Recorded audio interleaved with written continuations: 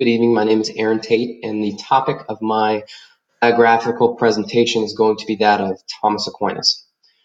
Now, Thomas Aquinas was born in 1225 AD, and he died in 1274 AD. In these 49 short years, Thomas Aquinas influenced the medieval church in substantial ways in both theological and philosophical ideas. Now, my presentation will be split into four main parts. First being a biographical overview, so a short overview of the life and education of Thomas Aquinas. The second is going to be the major contributions, so more of the thoughts, ideas, and works, literary and intellectual, of Thomas Aquinas. Third is going to be the main antagonists or the main competitors intellectually and literally in the medieval time of Thomas Aquinas. And then fourth is going to be more of a biography. It's going to be the sources of how I got the information for this presentation. Now to start my first category, which is going to be a short overview, a biographical overview of Thomas Aquinas' life.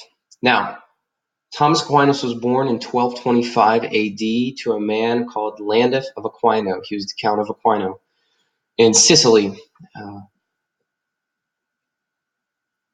And he was a nephew to Sinbald, who was the abbot of the Benedictine monastery at Monte Cassino. That's important to note because a lot of Thomas's education were intertwined with his family.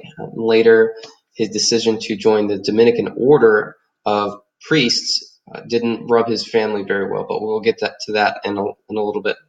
But he started his formal education at the age of 5 at the monastery at Monte Cassino.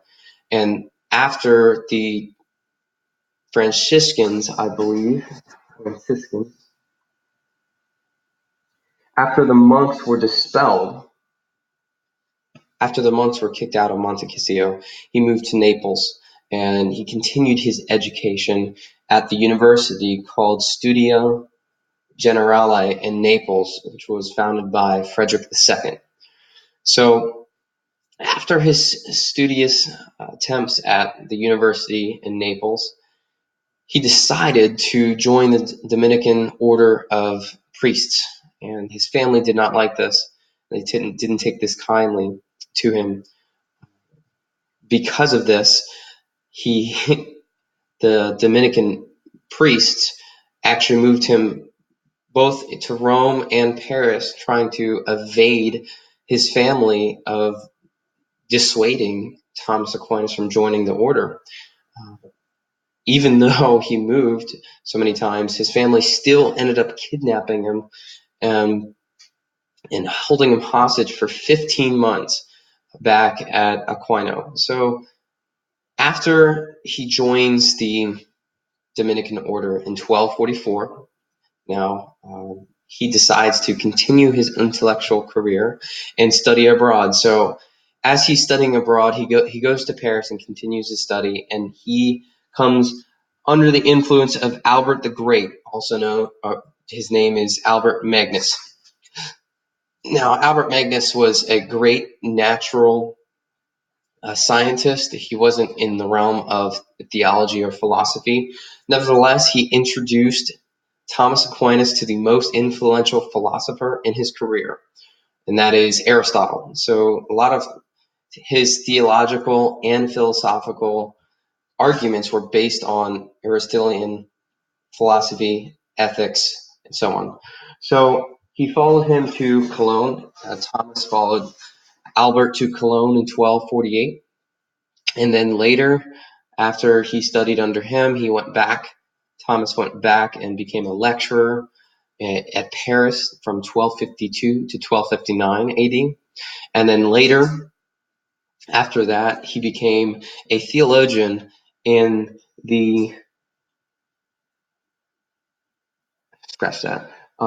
he received a Master of Theology in 1256 in Paris, and received a letter of recommendation from Pope Alexander IV, from a chancellor at Notre Dame.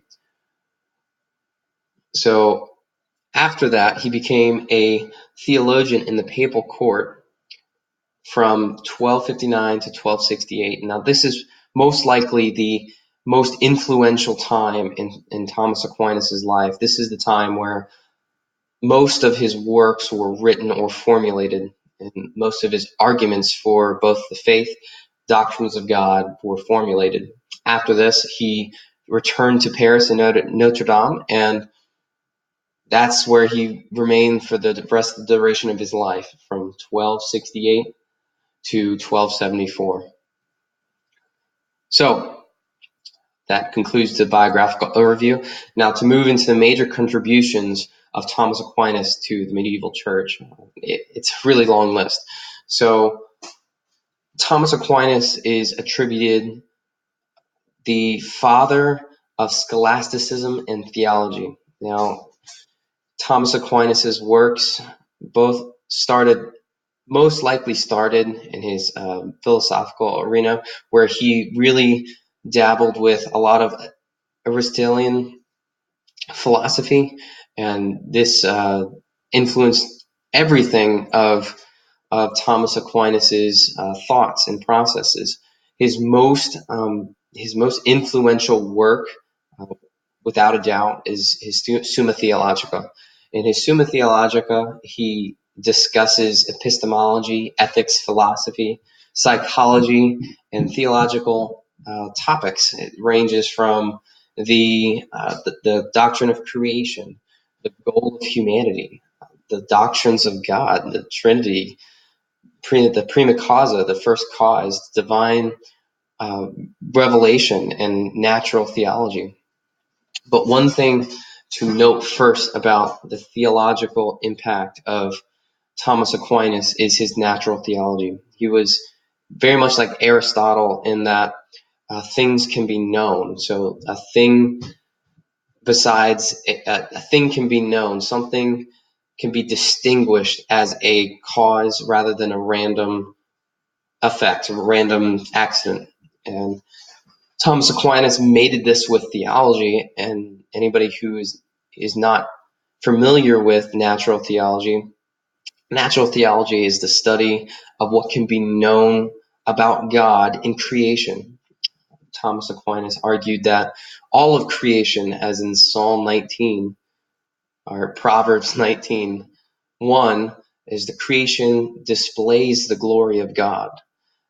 And on natural revelation, things that can be known about God, you can base divine revelation, things that God reveals about himself to creation. In this aspect, Thomas Aquinas was the first major theologian to have a view that God can be reasoned to. This is a great difference from his major counterparts such as Boniface, but we're getting to that later. But besides his many list of theological contributions to the church, he also wrote a few commentaries on Aristotle's works, the most influential being On the Soul, the Nicomachean Ethics, and Metaphysics.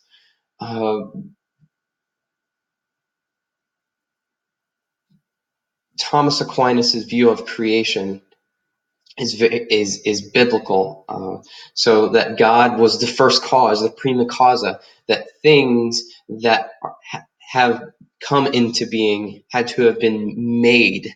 So things with a cause had to have a cause.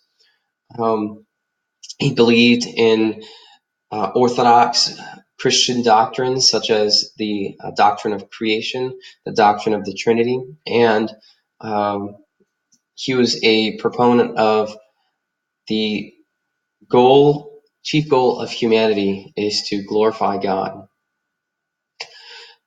Now to move on to his rivals. So his main rivals were Boniface, or not Boniface, Bonaventure, or Giovanni de Giovanni di Fidanza.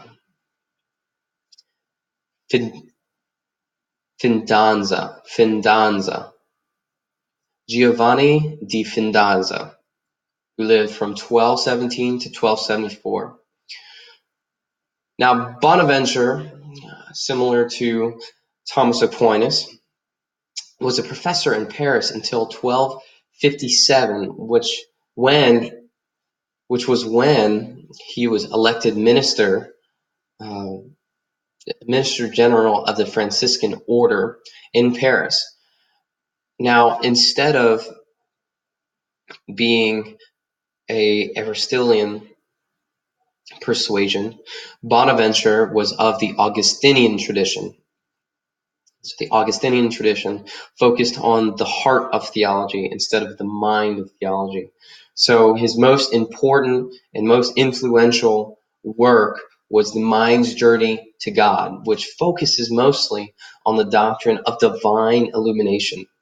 So the doctrine of divine illumination kind of flies in the face with Thomas Aquinas' natural theology, that the main factor of knowledge of God is God's illuminating himself in more of a specific revelation to a person instead of a general revelation to a person.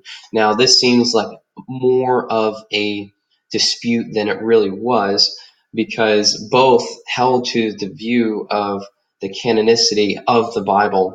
So the Bible was completely necessary to know things about God. It's just the order in which that was achieved. So Thomas Aquinas placed divine revelation on top of natural revelation.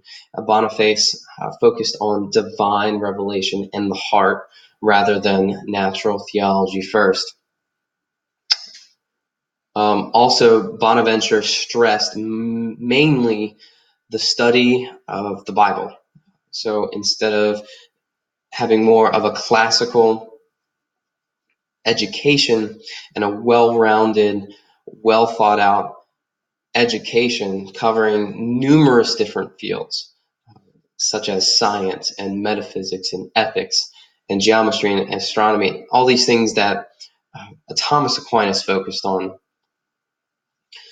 Bonaventure focused on the heart of theology and the heart of a soul. That does not mean Bonaventure was not educated. He had an excellent education. Bonaventure received the doctorate of theology in Paris under Alexander of Hales, and also achieved academic stature in his writings of the Breviloquium.